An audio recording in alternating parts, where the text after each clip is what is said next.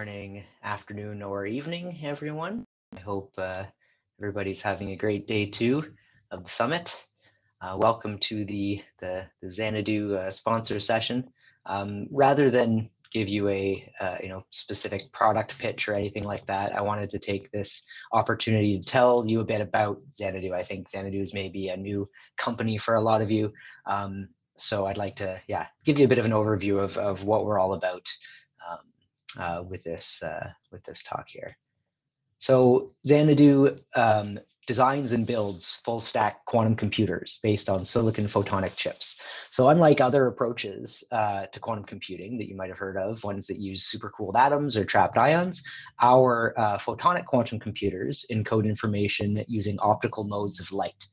So these Q modes, that's our equivalent of qubits, then get sent through a programmable interferometer, which is reconfigured for every measurement depending on the particular algorithm that you're running. Those Q modes then become entangled by passing through the interferometer, and then the number of photons that are remaining in each of these modes get counted when the light exits the chip, and that completes your computation. So, in the future, when error correction, fault tolerance, and universality is achieved with quantum computers, all types of quantum computers, whether they be photonic or trapped ion or so forth, they'll give you the same, access to the same types of algorithms.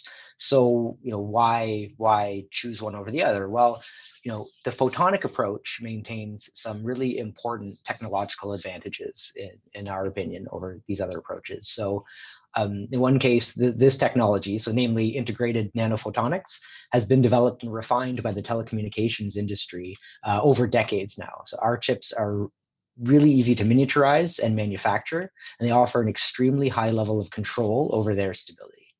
Another important factor is that using light to encode quantum information allows us to network these computers very easily. Communication between two chips is as simple as linking them using a conventional fiber optic cable, and this is not the case in other technologies. I think finally, and most importantly, our chips operate at room temperature. They don't require any cooling, which really simplifies the scaling and opens up the possibility of integrating these devices into consumer electronics in the future. So Xanadu's mission is to build quantum computers that are useful and available to people everywhere. To this end, we've recently launched the Xanadu Quantum Cloud, which offers access to our hardware and simulators to anyone in the world via our open source software, Strawberry Fields. So Strawberry Fields is a free cross-platform Python library for simulating and executing programs on quantum photonic hardware. Now, in addition to providing an interface through Strawberry Fields to build and submit quantum programs for execution on photonic hardware, Strawberry Fields also implements what's known as an applications layer, which basically provides high-level functions and high-level abstractions for solving practical problems in things like graph and network optimization, as well as machine learning and chemistry as well. So this really lowers the barrier for getting started writing programs for these types of applications. You're not doing everything from scratch. Also, the website, strawberryfields.ai, is a fantastic resource, in my opinion, to learn more about photonic quantum computing in general, and our hardware in particular. So, if you're curious to learn more about the technology sort of behind Xanadu's approach to quantum computing, I strongly suggest checking out strawberryfields.ai, even if you're not going to be using the software. We also develop Penny Lane. This is the leading open source Python framework for quantum machine learning and differentiable computing. So as we heard from Nathan Kaloran in his talk yesterday, Penny Lane is unique among the various quantum machine learning software frameworks that are available today, like TensorFlow Quantum or Tequila.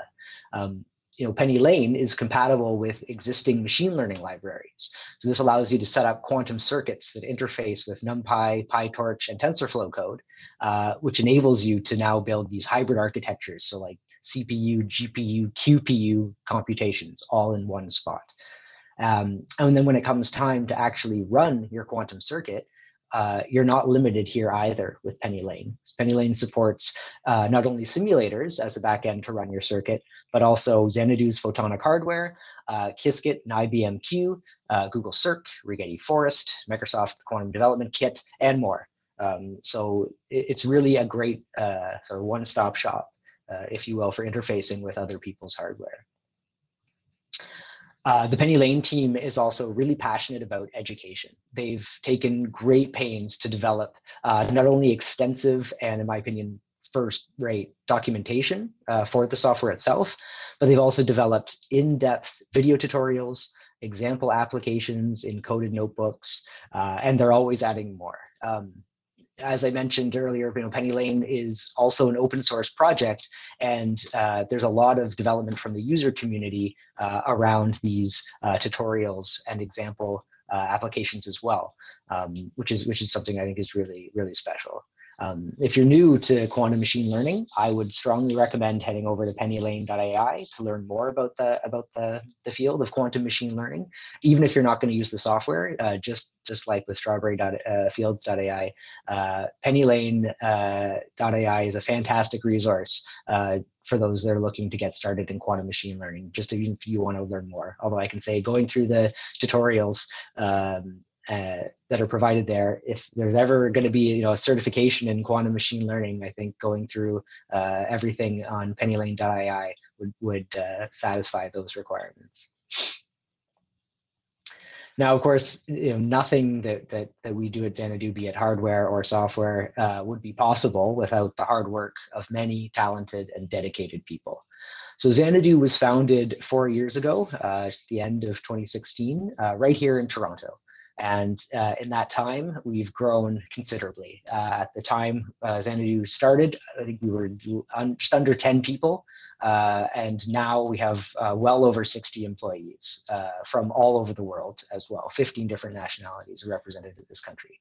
And we're growing all the time. We're a venture-backed company. We closed our Series A round of funding in the summer of 2019. And pretty much all of our funding is from Canadian sources as well, which is something that we're very proud of. We really, we take pride in being located in Toronto, being backed by Canada, and being Canada's leading quantum technology company. So, if you're interested in working with us, there are a number of avenues that you can pursue towards that end. So one, we talked briefly about this as well yesterday, is our residency program. So we're really excited about this. It's a brand new program that we're launching next year. This is a 16-week paid summer internship for graduate and undergraduate students in physics, computer science, and engineering. And the residency program is to give these students a chance to work directly with our researchers on fundamental research topics in quantum machine learning, quantum computing, and photonics. So the program itself is going to kick off in May 2021 with a quantum machine learning bootcamp for the first week, and then the remainder of the program with the specific research projects with the different mentors will continue through until August. Now, the current plan is to run the residency program in person, but of course, due to the uncertainties with COVID, that's not guaranteed to be the case, but we do have a backup plan to run the residency virtually if needed. So it's definitely going ahead, May 2021, hopefully in person. Fingers crossed for that. The deadline for applications to the program is December 15th. So please visit our website, residency.xanadu.ai, for more information about the program, about the various topics that you can work on. Also the different advisors that are part of the program. Their profiles are listed there. Please check it out. I would love for you to submit an application. The program is not limited to Canadians either. It's open to students from anywhere in the world. So I strongly encourage everybody to check this out and apply by December 15th. I hear a lot from people that they're really excited about what we're doing at Xanadu and that they'd love to get involved, but they seem to be under an impression that you have to have a PhD in quantum mechanics to work here. That is definitely not the case. I do not have a PhD in quantum mechanics. I have a PhD in nuclear physics, but that's beside the point. You do not need a PhD in physics to work at Xanadu. We have a ton of roles at the company that don't require any specialized knowledge of quantum mechanics. software developers for all parts of the stack, front end, back end, machine learning and data engineers as well, and business developers. We have a wealth of roles. We are always hiring, and I can tell you firsthand that Xanadu is a fantastic company to work for. The culture is really friendly and inclusive. It's so great to work with intelligent, hardworking, and supportive people that are all focused on this goal of realizing the future of computing.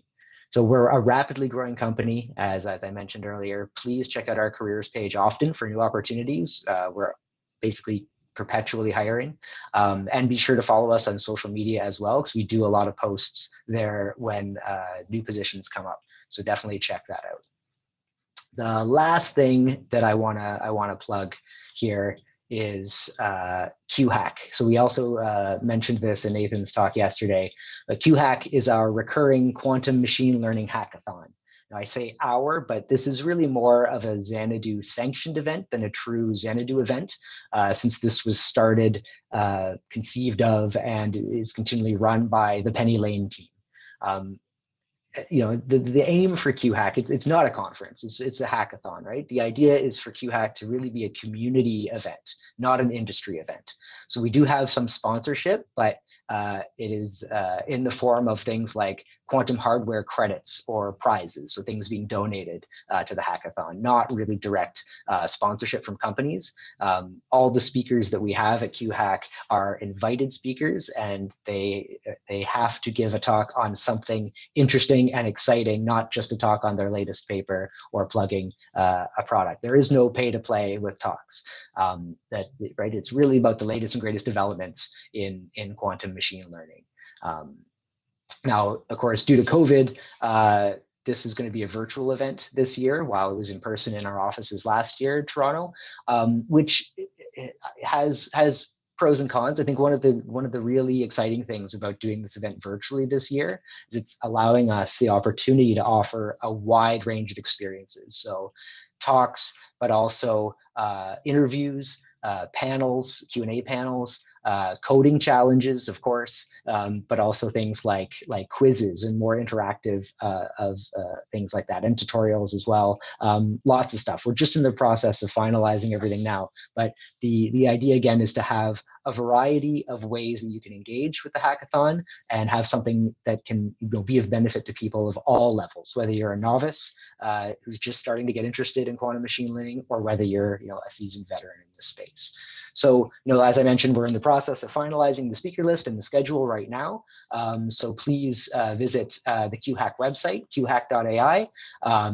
Keep watching that space for updates. And again, watch the social media channels, Xanadu and Penny Lane's social media channels, for announcements on this as well. And that's all I wanted to talk about today. Thank you so much. Happy to take any questions that you might have at this point for me.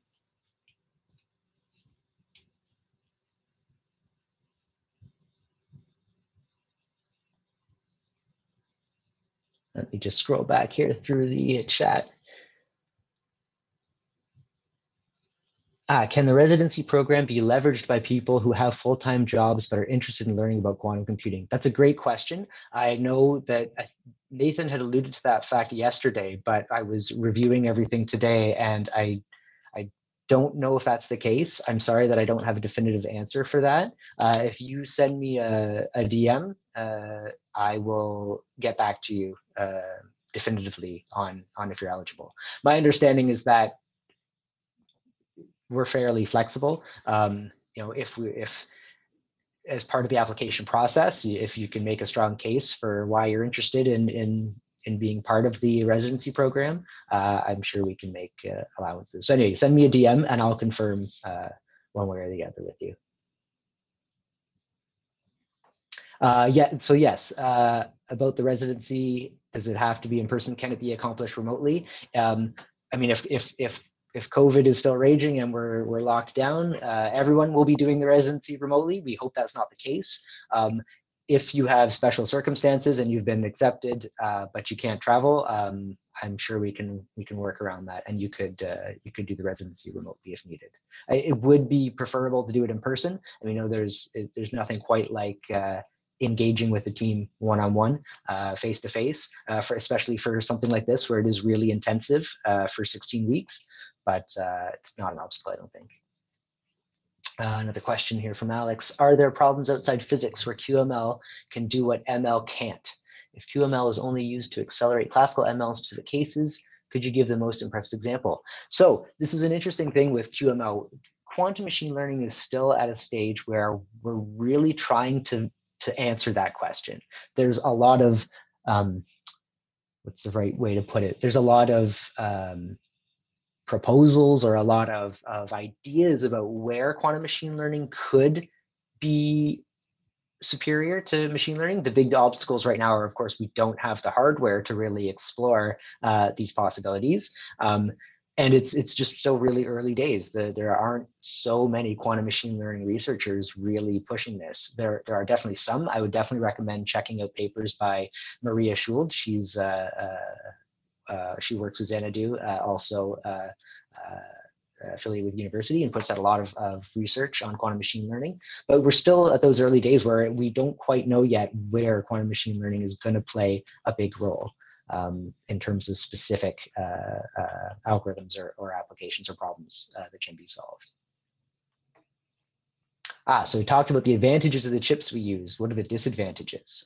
Excellent point. So one of the disadvantages right now is just that we currently only have 8 Q modes available for people, whereas other companies that have had a bit more of a head start, like Google, IBM, they have 50 or more qubits currently available that you can work with. We hope to overcome that gap in the next year. Our 12 Q mode device should be coming online early next year, and a 24 Q mode device is also on the roadmap for, I think, mid point of next year. I'm hearing noises. Nope, never mind. Right. Other disadvantages. So when I say that our chip doesn't require cooling, this is true. However, right now, our detectors for actually measuring the photons after the calculation, those detectors do require cooling. So this is a current disadvantage of our approach. However, it's not insurmountable. We are currently pursuing avenues for eliminating this need for cooling and moving away from those types of detectors. So in principle, this current disadvantage at least can also be overcome. How many qubits are our machine? So we don't strictly use qubits, we use Q modes. I recommend to check out the Strawberry Fields website to see the distinction. Our current hardware that's available right now on the cloud is 8 Q modes. And then early next year, I think it's the 12 will be ready in the new year, followed by 24.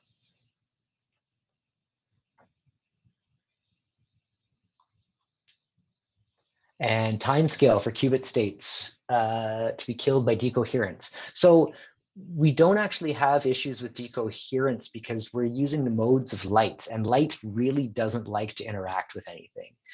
This is another advantage of our approach. So the reason that superconducting qubit or trapped ion qubit approaches superconducting need supercooling. Also with trapped ion, you have these decoherence effects, so you have to be very careful with interactions.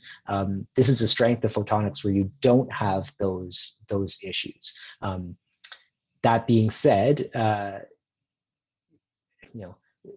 guess maybe the short answer is that the amount of time it takes to run any calculations with our current hardware is much faster than any decoherence you would see with photons. So not an issue for us. Controllability, sorry, just the most recent. Controllability is actually not an issue. So again, using nanophotonics, and taking advantage of these developments from the telecom industry over the last several decades, we actually have really good control over our interferometer. Really, all of the control comes down to controlling the interferometer itself as opposed to controlling the qubits. So the way that the hardware works is you set up your states with your modes of light and send them through the chip. And it's the configuration of the chip that actually is determining your calculation as opposed to the way you're preparing your light. So you're preparing the light the same way every time. And that is a very well-controlled, well-established step. The configuration of the interferometer is also very well controlled. We can very, very quickly completely reconfigure all of the gates in there. You're basically limited by you're using heating, for example, to change the properties of a gate. And so you're limited by maybe the thermal properties of that material, but it's still well within the limits. I mean, I'm going to get it wrong if I say it here, but the frequency that we can do this at is still in the megahertz. So it's not as fast as it could be, but this is also something that we have a roadmap to get faster if needed. Oh, David's got a question. Hi, David. My journey to get to work with quantum machine learning in Xanadu. So yeah, as I mentioned at the start, my background is in nuclear physics. So I worked after graduating, I worked as a postdoc actually at the LHC at CERN, doing low energy nuclear physics experiments.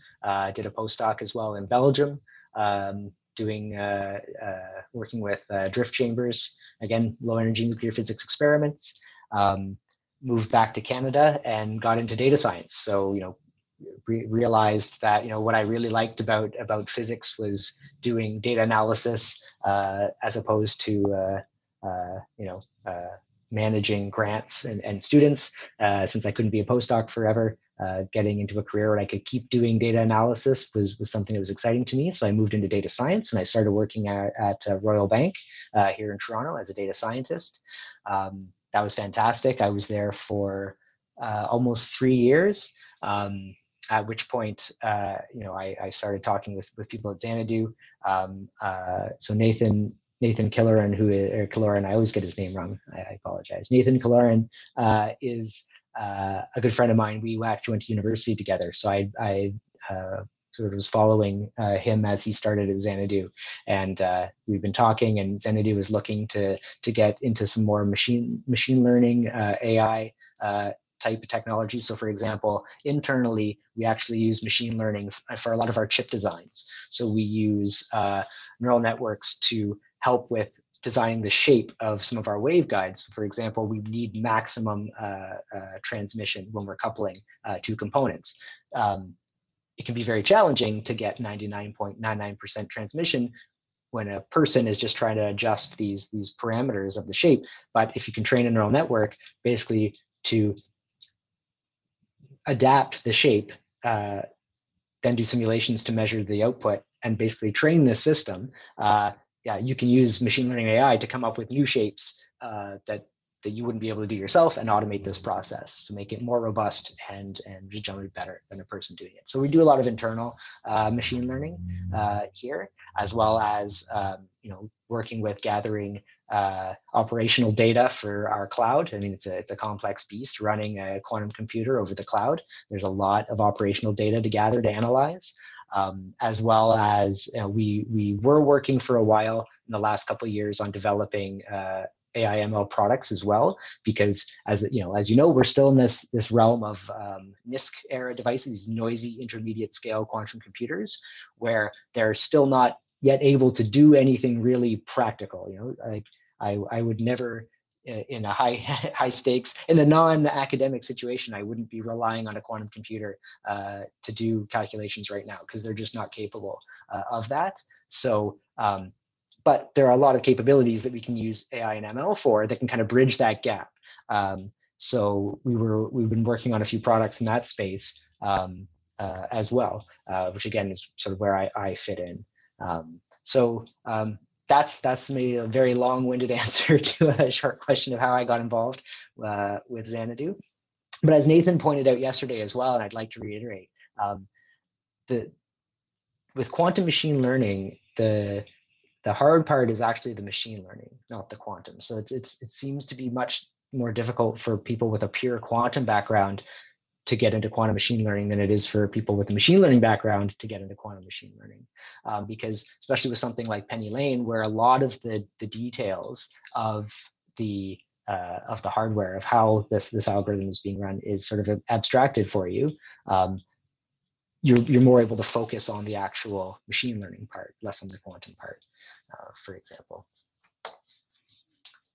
Ricardo's asking, where do you see quantum computing in the next 5 years? Will there be clear advantages in specific use cases? Which ones over classical approaches? I think in the next 5 years, we're going to see some breakthroughs in chemistry applications, in drug discovery,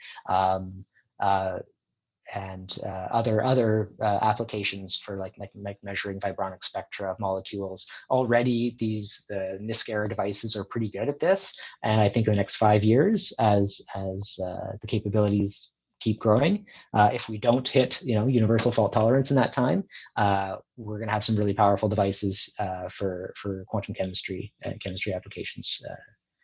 In my opinion, these are my opinions only. Alex has a PhD in theoretical physics. Awesome. And some postdoc experience with publications on decoherence and Josephson junctions. This is awesome stuff. 2 years experience in classical ML. No experience in QML. That's okay. Absolutely, Alex. You should definitely apply. Yeah, I mean, background in theoretical physics. Yeah, some ML experience. This is great. This is fantastic. I would strongly encourage you to apply, Alex. Take a look at the website and see if there's an advisor that you might be interested in working with. I think who in particular, I know Nathan. Nathan is one of the advisors for the program as well. So I think that'd be a perfect fit.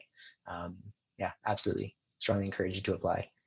Oh, I see that we've gone massively over time. I apologize for that.